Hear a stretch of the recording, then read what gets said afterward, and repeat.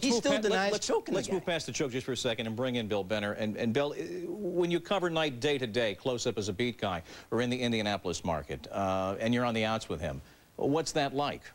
Well, it's as Curry said, it's no fun. There's always a certain tension that's associated with covering Indiana University basketball when Bob Knight was there. Look, you talk about the media treating him unfairly and singling him out. The media also was compelled to be at Bloomington at every game because they knew that there was always the possibility of some kind of incident that would create statewide furor and nationwide furor. And if you weren't there, you weren't doing your job. Bob Knight, I agree with the earlier comments that the media did not go after Bob Knight. Bob Knight created the image, and the media is merely fed off of it. And I would also say to David that Bob Knight has many, many advocates of Bob Knight and his style in the media, well-known writers who have often picked up his cause and defended him passionately. So I think there is balance in covering Bob Knight. David, does he truly not care what's written and said about him? Does he truly not care? No, I think he cares. I think he doesn't want to be portrayed as an ogre. I believe that he would like to tell his story or have his story told in a way that's more pleasing to him. But I also think he knows that it's basically a losing battle now. He's not gonna win it. You know, people aren't going to talk as much about his championships as they are about the chair. What Billy Reed said in that piece was right. You could just as easily tease the movie with shots of the team coming off the court after winning any one of his 3 championships. People could talk also, for instance, about he didn't go to the Final Four just 5 times as a coach. He's been to the Final Four 8 times since 1960. He went 3 times as a player. And nobody. David, nobody's ever said that nothing that hasn't happened. That's a fact that he's a great coach. What we're talking about is repeated incident after repeated incident after repeated incident. Well, but Bill, if there were repeated incident after repeated incident after repeated incident, why did the tape of the chair have to get run until it broke? I guess there wasn't repeated incident. If there was that same thing, that kid said that it happened when he was 2 years old, the kid from Nebraska. And if it happened when he was 2 years old, and he thinks it's part of something that happened last week because he saw it so many times, then there isn't repeated incident after repeated incident. There's the same incident being repeated ad nauseum. Well, David, is he lucky, as Phil Mushnick said in the piece, then, that the image is the chair and not the Neil Reed tape? Exactly. No, I don't think either image is the image that he would like to have. But what image does he have now?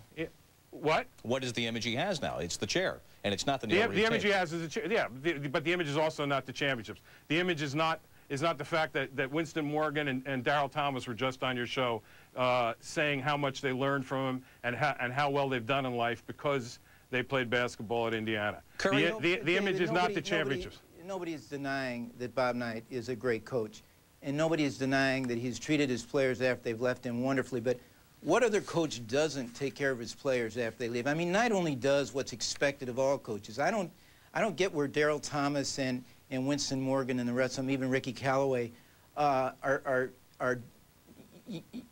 putting this guy on a pedestal because he helped them after they'd gone from Indiana. And this is what coaches do. I think it's what a lot of coaches do. It's not what every coach does. But let me tell you something. The Neil Reed incident is also what coaches do. Coaches put their hands on players. If you don't know that, you've never been coached. They don't put their hands around their neck of players. Oh, come on, Curry. They put their hands around wherever it's convenient. I've been as many practices Bill Benner. I've never Bill Benner, question for you, Bill. You've said, verify for us, is it indeed a fact that some of these Indiana players, you've said, that have lauded Bob Knight in public, privately to you, have said it wasn't all sweetness and light? Well, absolutely. And some of Bob Knight's best-known players have said, away from Bob Knight, that there were many incidences and many things that occurred while they were there that they didn't like. But when it comes to saying that stuff publicly, they know that there's nothing to be gained for it, and they will only, again, they'll get caught in the eye of the hurricane just like everybody else. Look, my point would be that it's not what Bob Knight does for his players as much as what he's done to them, and the same thing with Indiana University. It wasn't what he did for Indiana University, it's what he did to Indiana University. Right. Bill, what did he do to David, Indiana University? Out of time. I appreciate it. Guys, thank you. Animated discussion, quite obviously. We appreciate your views. Thanks to Curry Patrick, David Israel, and to Bill Benner. Next, he was Bob Knight's best player. This was his last game for the title 21 years ago. When we return, one of the things that Isaiah took from their relationship.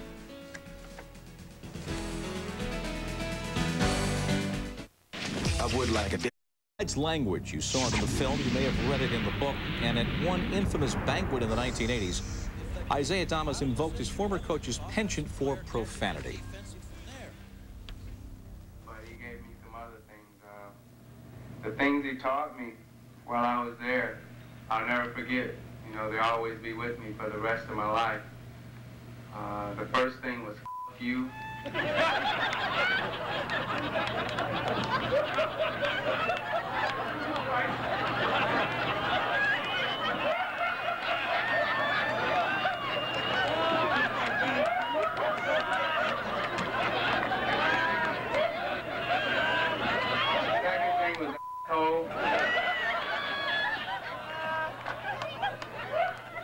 And the third thing was son of a bitch.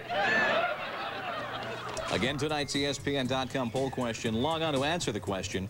Would you want your son or someone close to you to play for Bob Knight? We will have the results coming up in a bit. And when we continue, the long shadow and the tall profile that Bob Knight cast today with the Texas Tech Red Raiders. He came out of the arena, and it was like a rock star. He had all these people around him, and they moved with him as he moved to the bus, and he was signing autographs and things like that.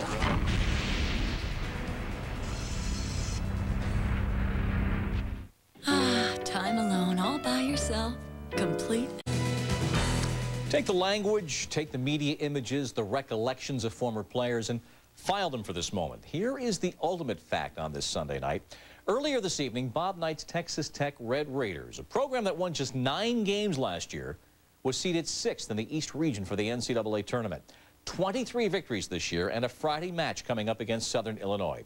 All of this, Steve Delson reports, in a season that, given the final days at Indiana, is memorable for what did not happen. Since his arrival on the West Texas prairie, Bob Knight has turned a struggling program into one of the biggest surprises in college basketball. After 4 losing seasons, Texas Tech is winning, and so far, its famous first-year coach can do no wrong. I think it's kind of obvious that he's done perhaps the best coaching job in the Big 12, if not the nation. But some say the real surprise has been his demeanor. So far, he's just operated on the court, and really off the court, too, as, you know, most coaches operate. They come to watch him because of who he is, and then they walk away kind of like miffed because, well, where was the chair throwing? Where were the temper tantrums? If Knight is truly more relaxed in Lubbock, it might be because he's now surrounded by allies. The athletic director is his friend of 30 years. His 2 sons, Pat and Tim, both work here, and his old secretary from Indiana, and Steve Downing, and he said it's sort of like the Earps going to Tombstone because his whole clan is sort of down here.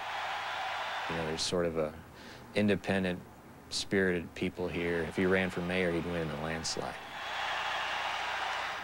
Knight has clearly charmed Rachel Castillo, the owner of JC's Burritos, who received permission from Knight to name a burrito for him.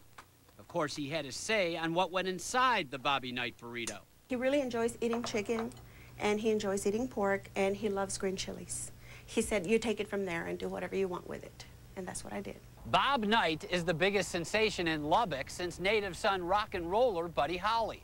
And during his first year here, he's been just as big an attraction on the road. Only the second sellout for CU all year. This town and this community have come to see Bobby Knight.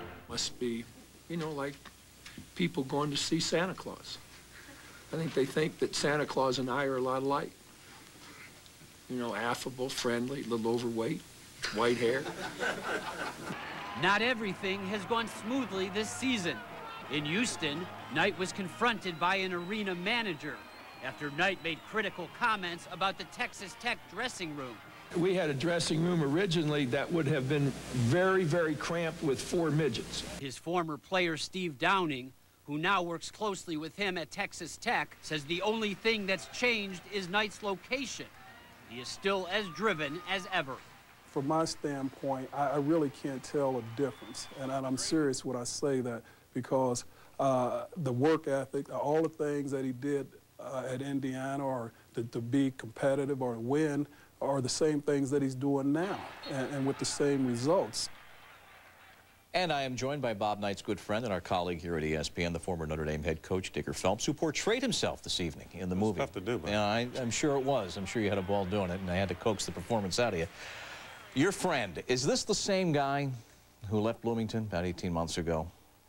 Yeah, it's the same guy. He's just, you know, looking back on his life. I mean, you can look at many great people of the world that were geniuses. I mean, you look at Mozart and how he wrote and what he was as a person. You can look at Van Gogh and how he painted, but... Is this guy a genius? Yeah, and I'll tell you, would you like a Van Gogh in your living room? I think we all would. And I think that's what Knight doesn't really come off as unless you know what it is to be a coach. And being a coach myself, I use the language in the locker room against referees, whatever it may be. But you got a job to take young men at the age of 18, and you got 4 years to get them ready for manhood. And if you don't, then you failed. And I think sometimes you see that portrayed. And I just got to tell you one quick story about Timmy Andre. He was a freshman with John Paxson. He played every game in high school, every game up until February when we're playing Marquette at home. We lose the game by 3, and as we're losing, I look down the bench. He's crying. I said, Tim, what's wrong? He said, the first time I haven't played since the 5th grade. I said, what? It's the first time I haven't played since the 5th grade. Bob, I looked down right in the eyes. I said, get used to it. He graduated, ended up playing ball in Japan, learned the language, became the chief spokesperson for Toyota USA. Today, or this week, David Stern hired him as Vice President of Communications for the NBA. That's what you do for 4 years. And sometimes you get in their face, you scream and yell, but the world's tough, and the game of life is tough. And you got 4 years to get them ready for this. All right, but has Bob even made an attempt to learn anything, change at all since leaving Indiana? I mean, that was a very acrimonious departure, a tough one to make, with 30 years roots in the community. And now he's out there in West Texas, where he said earlier this evening on our show, he said, you know, people in West Texas, his wife said, are going to understand you better than anybody. So he's out there where they love him.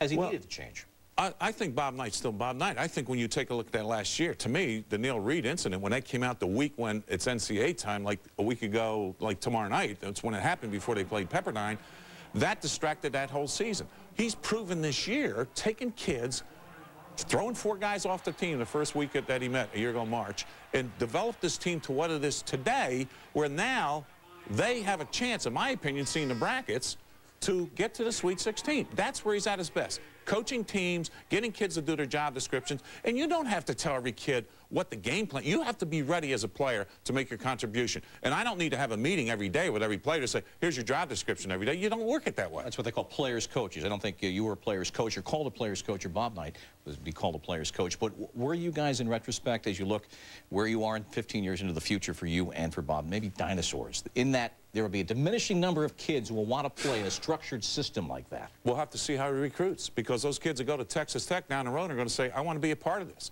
And I think it's a discipline, yeah. Maybe Red Auerbach's symbol was a cigar. Obviously, Knight's symbol now is the chair. But I don't think he's going to throw any chairs at Texas Tech. But the fact is this, he's going to get on referees, he's going to get on kids, but he's going to coach this team to where this team can win, which it proved this year. Nobody expected this team to win 9 games last year to get it to 23 wins and get a chance to get to the Sweet 16. That's the genius, and that's why I look at it just saying, hey, he's going to be what he is. And the balance of this movie to me was excellent, to show Mrs. Harris, to show what went on with Landon Turner, to show what went on with the one-on-one meetings when he had them with certain players, including Darryl Thomas, as well as Steve Alford. Dig, thanks. We appreciate it. Coming up, we'll have the results to our poll. We're asking the question online tonight, would you want your son or someone close to you to play for Bob Knight? We'll have the results coming up. Let's go! On our online poll, whether you'd want your son or somebody close to you to play for Bob Knight, the results, 96,000 votes are in, 53.2% saying yes, 46% saying no. So a slight edge to those who would rather have a son or someone close play for Bob Knight. And we are back with our initial panel, Con Smith, former assistant coach with Bob Knight, Rick Callaway, and also with Winston Morgan. That number surprised you. You thought it'd be 80-20 no. Why? The evil media? Yeah. You know what? I'm pleasantly surprised. I think it's great, really. You had it on the nose, 60-40. 60-40, yes. Perceptions of Bob Knight. You heard our discussion earlier about the media, and you got a little window into some of the media decisions. What do you think of the media? Well, let me comment on John Feinstein and the success of this book and this movie. He's had a lot of success with this, and I guarantee you that he hasn't went to one coach or one player from that season and thanked them. You think you're owed a thank you from him for that? Well, I think not the whole program. Mm-hmm. You feel the same way, Rick? Yeah. Yeah. Loyalty, which I guess is an outgrowth of your response, is a big thing. You've defined it earlier with